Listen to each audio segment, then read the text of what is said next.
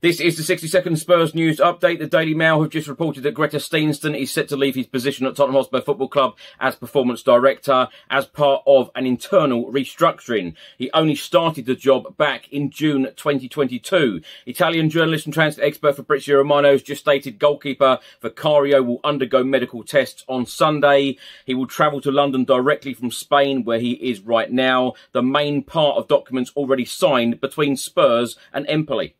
Former Premier League star Paolo Di Canio has come out and said Vicario is the future for Tottenham. The Football Insider have stated that Manchester City defender Laporte has rejected a summer move to Tottenham, and Spurs midfielder Bentancur has provided an injury update and said it's a long injury, one of the most difficult in football. I train every day. I do double shifts 2 to 3 times a week. I brought the club's physio to Uruguay with me. We continue working and my knee is doing very well. I hope to get some minutes in 2 to 3 months' time.